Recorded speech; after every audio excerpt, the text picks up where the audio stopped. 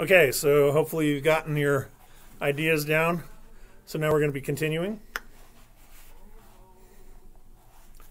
Page 174. Days. During the days, I wait. During the nights, I paint. I worry when Mac takes Ruby into the ring. He carries the claw stick with him all the time now. He doesn't use it. He doesn't have to. Ruby isn't fighting back anymore. She does whatever Mac asks. Nights. I close my eyes. I dip my fingers into the paint. When I'm done with one piece of paper, I set it aside to dry. It's so small, just one sheet, and I'm going to need so many. I move on to the next, and the next, and the next. It's a giant puzzle, and I'm making the pieces one by one. By morning, my floor is covered with paintings. I hide the paintings under my pool of dirty water before Mac can see them. I don't want them to end up in the gift store selling for $20 a piece, $25 with a frame. These paintings are for Ruby. Every one of them. Project. Ivan, Ruby asks one morning when I'm trying to nap, why are you always so sleepy during the day? I've been working on a project at night, I tell her. What's a project? It's a thing. A painting. It's a painting for you, actually, I answer. Ruby looks pleased. Can I see it? Not yet. Ruby pokes with annoyance at her roped foot. She takes a breath. Ivan, do I have to do the shows with Mac today? I'm afraid so. I'm sorry, Ruby. Ruby dips her trunk in her water bucket. That's okay, she says. I already knew the answer. Not right.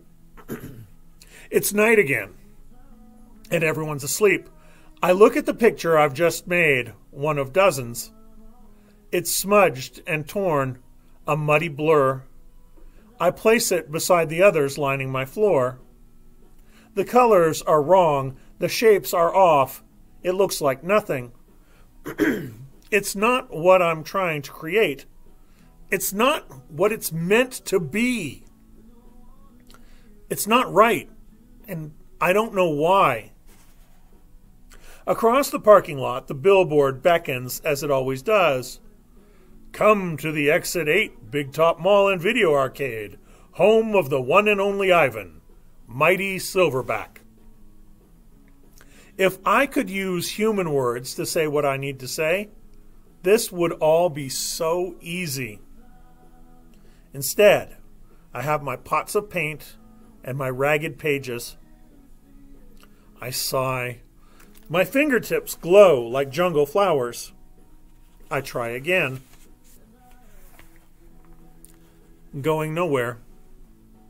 I watch Ruby plod around the ring in endless circles, going nowhere. More visitors have been coming, but not many. Max says Ruby's not picking up the slack after all. He says he's cutting back on our food. He says he's turning off the heat at night to save money. Ruby looks thinner to me, more wrinkled than Stella ever was. Do you think Ruby's eating enough? I ask Bob. I don't know. I'll tell you one thing, though. You're sure as heck painting enough. Bob wrinkles his nose. That stench is unbelievable. And I found yellow paint in my tail this morning. Bob isn't happy about my night painting. He says it's unnatural. Now, while I work at my art, Bob sleeps on Knot Tag. He claims he prefers her because she doesn't snore. He says her belly doesn't rise and fall and make him seasick. What is this plan of yours anyway? Bob asks. If you explained it to me, I could help out. He gnaws at his tail.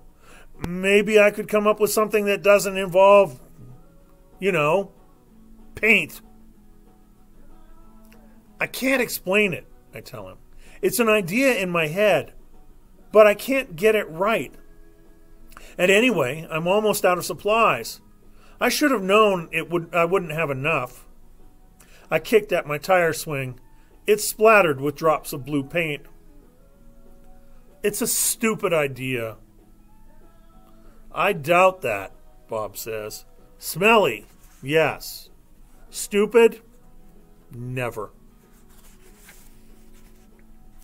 Bad guys. Most of the day I doze. Late in the afternoon, Mac approaches. Bob slips under not tag. He prefers to keep a low profile around Mac. Mac's gaze falls on my pool. A corner of one of my paintings is visible. What's that, big guy? He asks. I calmly eat an orange, ignoring him. But my heart is racing. Mac kicks at my plastic pool. Underneath it are all the paintings.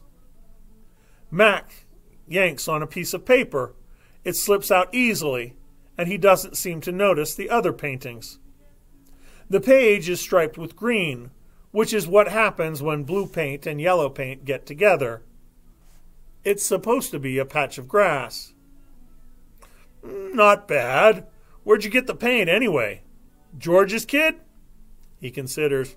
I'll bet I can get 30 for that picture. Maybe even 40. Mac turns on my TV. It's a Western. There's a human with a big hat and a small gun. He has a shiny star pinned to his chest. That means he's the sheriff, and he will be getting rid of all the bad guys. If this sells quick, I'm getting you some more of that paint, buddy, Mac says. He walks away with my painting, Ruby's painting. For a moment, I imagine what it would feel like to be the sheriff. Ad. Good news, huh? Bob says when Mac's out of earshot. Looks like you might be getting some more supplies. I don't want to paint for Mac, I say. I'm painting for Ruby. You can do both, Bob says. You're an artist, after all. While I watch the movie, I try to come up with a new hiding place for my paintings. Maybe, I think, I could fold them once they're dry and stuff them into not tag. It's a long movie.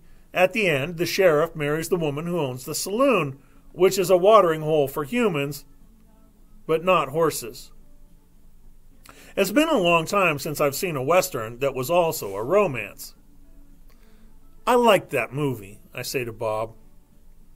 Too many horses, not enough dogs, he comments. An ad comes on.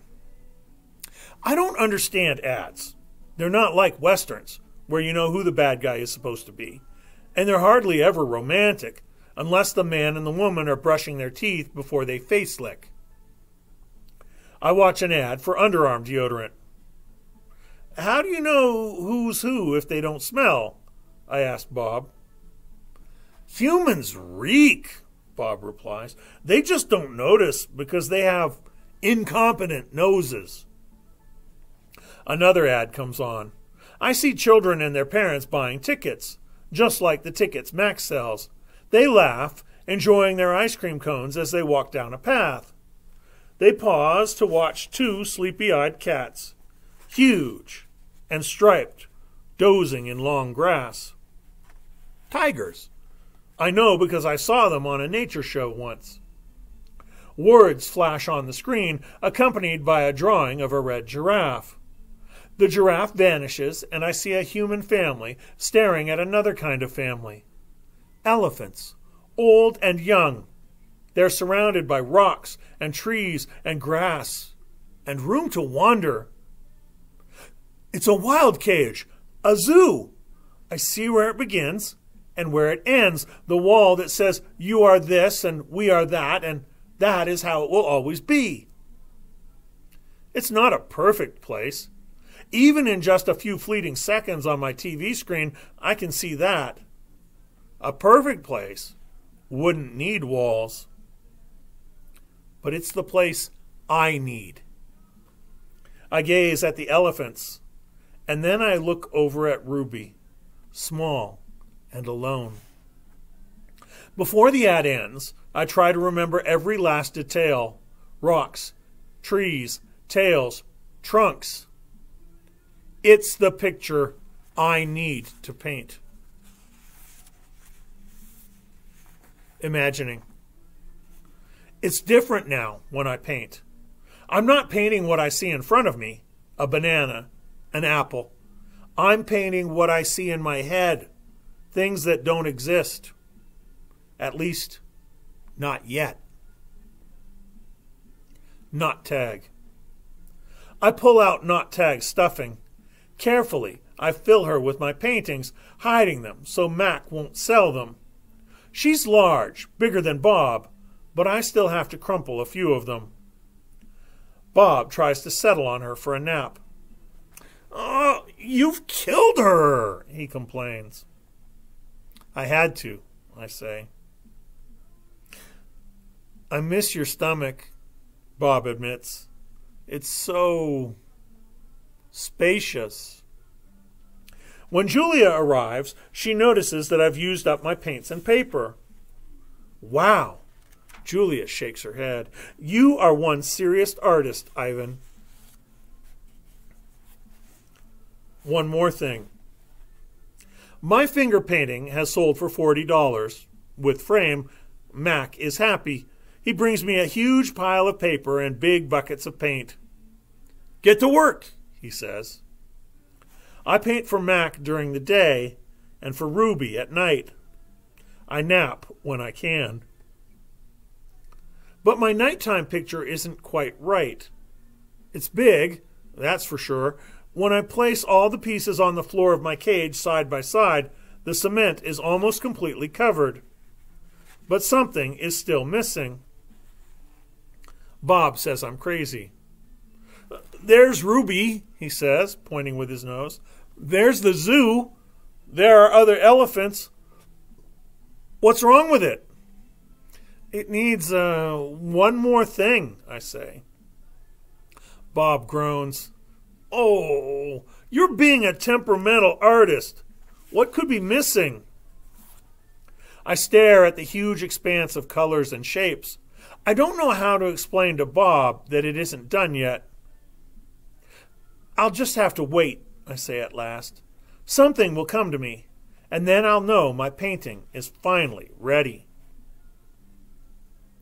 The 7 o'clock show. During the last show of the day, Ruby seems tired. When she stumbles, Mac reaches for the claw stick. I tense, waiting for her to strike back. Ruby doesn't even flinch. She just keeps plodding along, and after a while, Snickers jumps onto her back.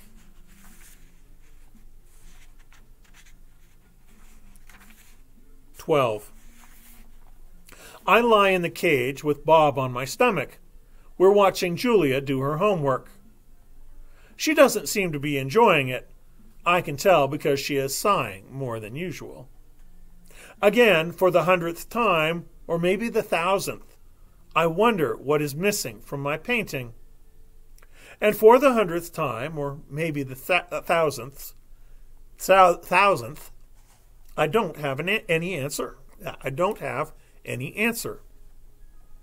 "Dad," Julia says as George passes by with a mop, "can I ask you a question?" "May I?" George corrects. "Ask away." Julia glances down at a piece of paper. What's the difference between the word principal, Principal, and the one spelled principal, Principle? The first one is the head of a school, like Ms. Garcia. The second one is a belief that helps you know what's right or wrong. He smiles. For example, it's against my principles to do my daughter's homework for her. Julia groans. If I'm going to be an artist when I grow up, why do I need to know how to spell? With a laugh, George heads off. Poor Julia, I think. Gorillas get by just fine without learning how to spell. All those endless letters, those sticks and circles and zigzags, filling up books and magazines, billboards and candy wrappers. Words.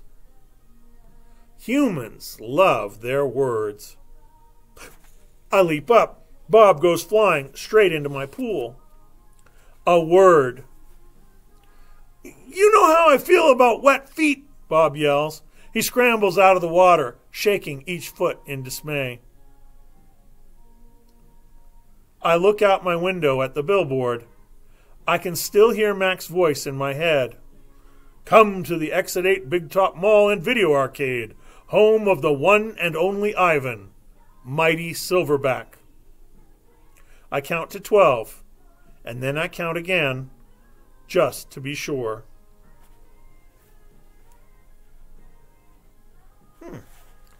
I wonder what Ivan is planning. Do you have any idea? Well, we will see next time. So I'm sure that in person, Mr. B has something for you to be doing. So I'll check back with you later. Hope you're enjoying the book. Hope you haven't used all the tissues yet.